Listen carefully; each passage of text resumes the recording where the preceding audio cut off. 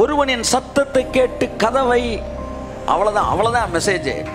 அந்த அரணை திறந்தோம்னா, அந்த தாழ்பாலை ரிமூவ் பண்ணிட்டு அவருக்கு திறந்தோம்னா நான் பிரவேசிப்பேன். கை தட்டுங்க அவருக்கு.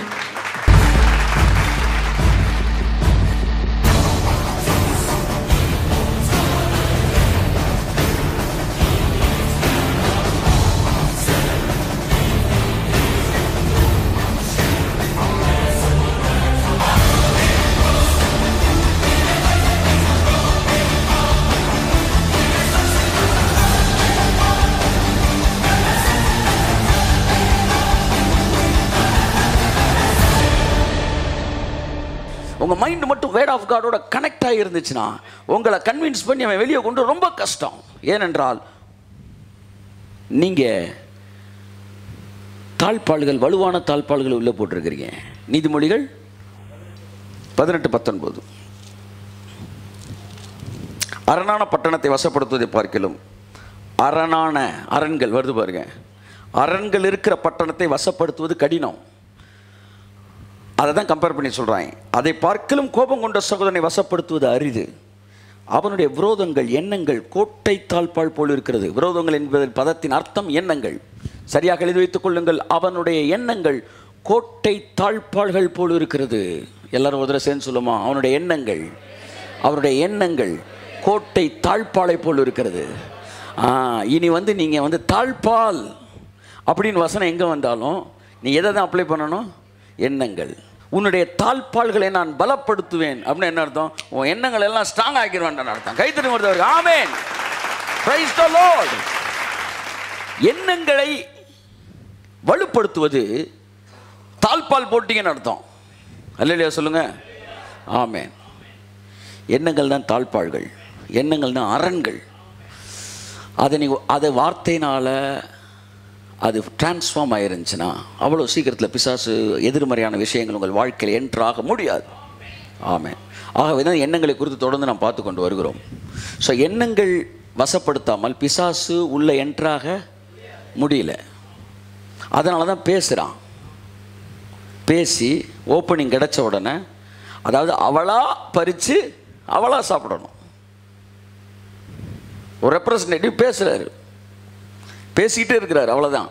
என்ற ஒருத்தர் சொன்னார், நீங்கள் எப்போ நீங்கள் ஆர்டர் ஃபார்மில் கையெழுத்து போட்டேன், எப்போ உங்களுக்கு செக்கை கொடுத்தேன், எனக்கு ஞாபகமே இல்லைன்னார். உனக்கு ஞாபகமே இருக்காது. எப்போ ரெப்ரசன்டேட்டிவாக இருந்தப்ப, எக்ஸிக்யூட்டிவ்ஸாக இருந்தப்ப.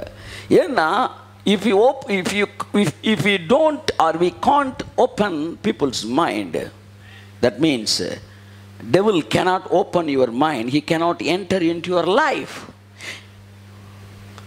Likewise God also, அவர் உங்கள் மனதை திறக்காமல் உங்களுக்குள் வர முடியாது. அதனால தான் தொடர்ந்து உங்களிடத்தில் பேசுகிறார், தட்டுகிறார் தான் பைபிளில் இருக்கு, உடைக்கிறார் அல்ல. இதோ வாசற்படிலிருந்து கதவை தட்டுகிறேன்.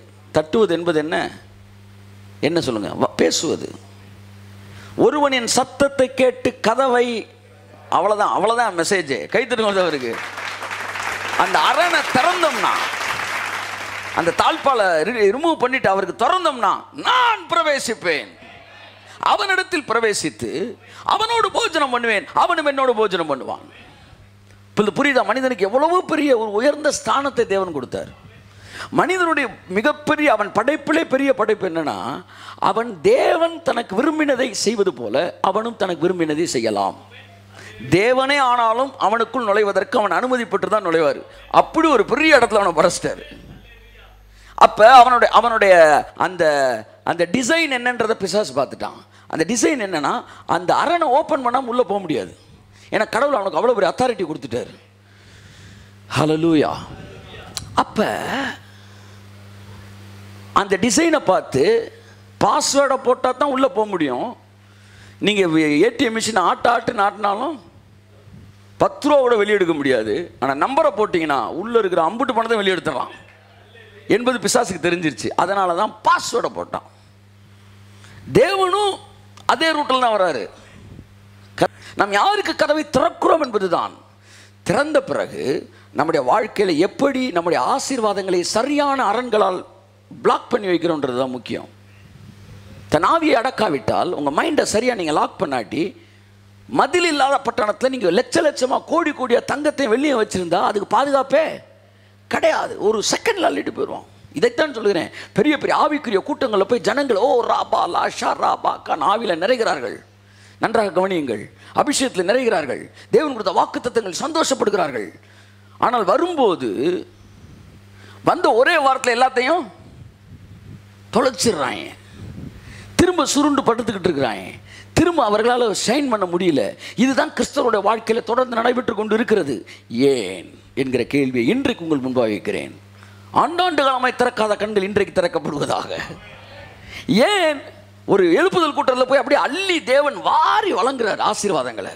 அப்படியே வாரி வாங்கிட்டு வந்தவன் வீட்டில் சந்தோஷமாக வரவன் ஒரே வாரத்தில் அம்புட்டையும் தொலைச்சிட்டு மல்லாக்கப்படுத்து கிடக்கிறான். ஆனாலும் தேவனோட இரக்கத்தில் ஐஸ்வர்யமாகி அடுத்த கூட்டத்தை போடுறாரு. அடுத்து இவன் போகிறான். அன்னைக்கும் கையை தூக்குறான். அன்னைக்கு முன்னாடி நிற்கிறான்.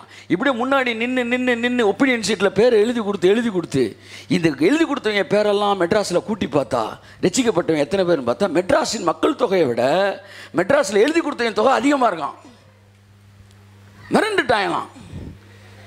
மெட்ராஸில் மொத்தமே வந்து ஒரு 80 லட்சம் பேர் இருக்காங்கன்னா ரசிக்கப்பட்டவங்க எழுதி கொடுத்தவங்க வந்து 1.5 கோடி பேர் இருக்காங்க. எப்படி அது சான்ஸே இல்லையாடான்னு பார்த்தா இந்த ராமு சுப்பு அவன் திரும்ப திரும்ப கொடுத்துருக்கான். ஒவ்வொருத்தரும் 20 கொடுத்துருக்கான். இப்போ நீங்களாம் மாதந்தோறும் தரேன்னு எழுதிட்டு போயிடுறீங்களே மறந்து, அந்த மாதிரி அதை அண்டர்லைன் பண்ண வேண்டியிருக்கு.